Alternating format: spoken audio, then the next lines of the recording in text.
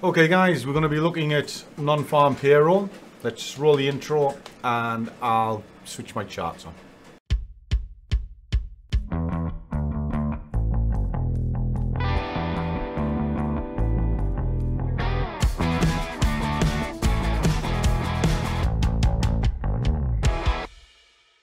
And a warm welcome to one and all.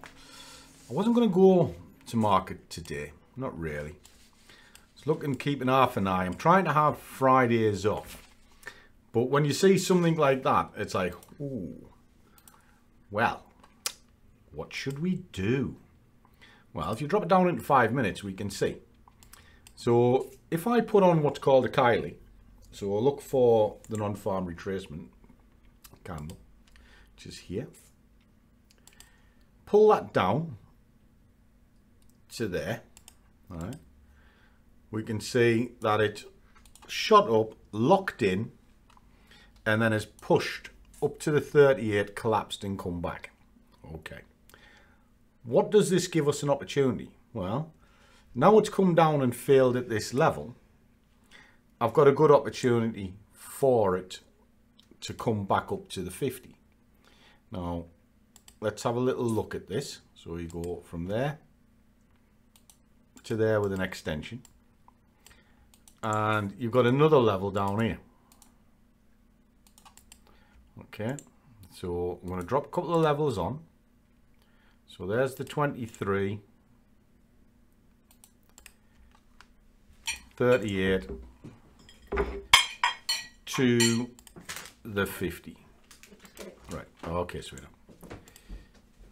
I'm going to switch these off now, and I'm going to drop that level in as well where I can see it. Okay, so what's this telling me at this moment in time? Well, it's actually telling me quite a bit. It's had a go to get to here and it's failed, which has shown downward pressure pushing down over. Okay, so if it's pushing down over and I switch on an indicator, I can have a look to see what kind of pressures is in.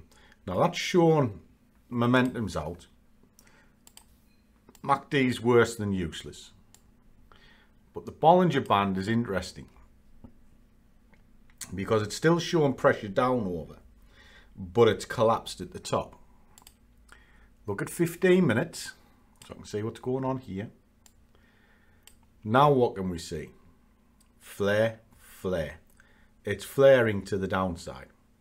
So look at the hourly, what's happening here? Flare, flare, downside. Failed the 50%. I think this is going to push further down. I did an analysis earlier on a euro, and I had it as a sell. Now this could well be the same. So what I can do is I can sell these levels and sell this level to about here. So that's what I'm going to do. I'm going to sell it, and I'm going to sell it into the New York Open. Bish. Just like so. Right?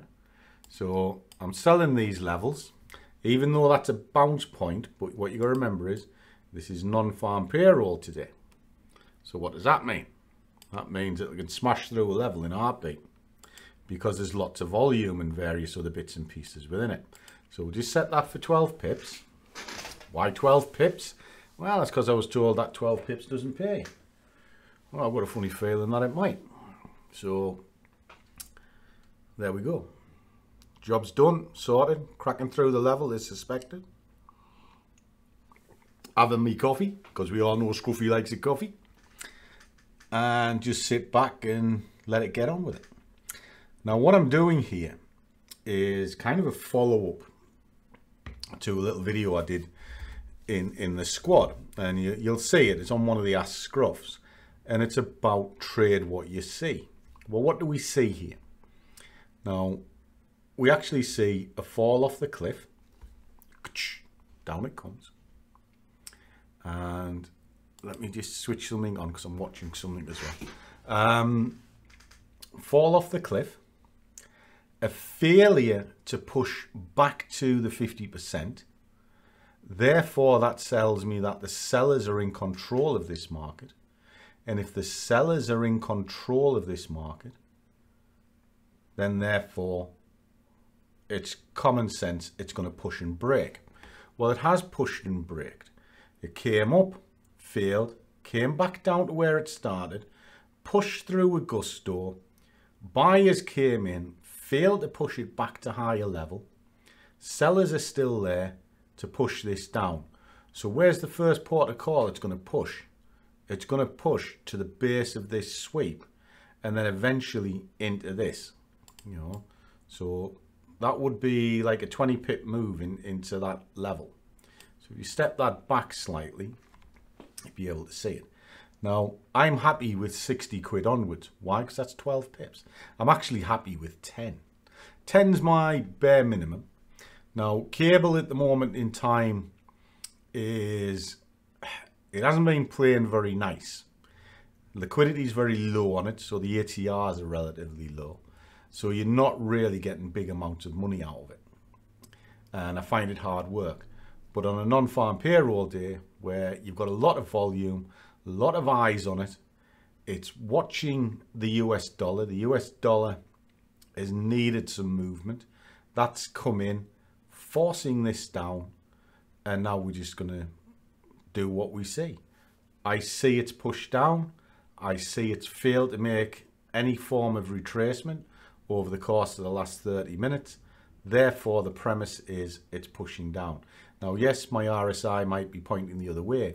And this is one of the things with indicator trading. Just because the indicator says it's doing something doesn't mean say it's gospel. What you've got to remember is this kind of move here will throw any indicator out. It can't keep up with the speed of movement. And because it can't keep up, it won't be accurate. So what you do is you use them as a guide. And that's why I look at the Bollinger Band, because that shows the strength. And from there, make a logical choice. And the logical choice is it's going to attack these levels. And if it breaks through, it's going to come looking for this one. So here is a reasonable target. But I only want 12 pips because it's Friday afternoon, so I'm going to place it there. Simple as that. Let's run it out and I'll finish my coffee.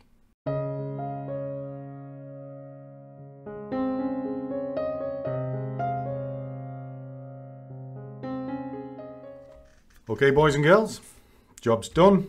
It's got what I needed, 12 pips. And it's pushing down into the level that I kind of predicted. It's a very simple setup, very easy for this. And as you see, it's stalling, pushing down. If it keeps on running, brilliant, get on with it. But I've got what I needed to get. And it's just a compliment to what I did yesterday. Okay. So nice and simple. Very, very simple process. Like you. What did you just say? Like simple you. process like me.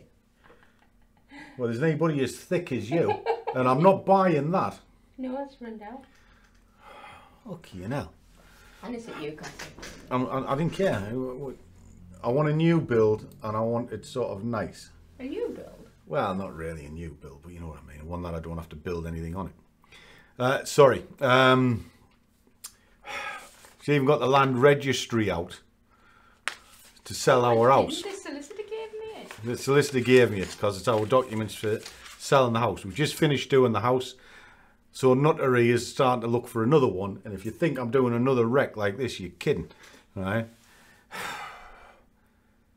She gives me stress, boys and girls. I've got to go to doctors next week because apparently I have to slow down. And why have I got to slow down? Because I'm married to her. Fucking crazy cow. Don't blame me. Hey, I'm blaming you. What? Well, there's no stress relief. Oh, God, just get on with the train. What? What did you think I was talking about? I don't know and I don't want to know. Lying bitch. Sorry. Really, I just did that for Big Balls the Hobbit. Why? He didn't actually goad me today, but I know it would have been in the back of his mind. And I did see him in the Discord with his little laptop when he should be working in Wales. But he wasn't. He was watching the charts. So no doubt he'd be asking whether it was done. So I've done it, as I always do. When I do non-farm payroll, I look at cable. keep an eye on it. I did analysis this morning based on the euro, saying that it would push down. This isn't a million miles away, and I still had that thought in my mind. And euro and pound, they're kind of linked together, and normally what happens to one happens to the other. And I like doing cable on non-farm payroll, so there it is. Happy days. Okay kids, catch you soon. Having the rest of the weekend off.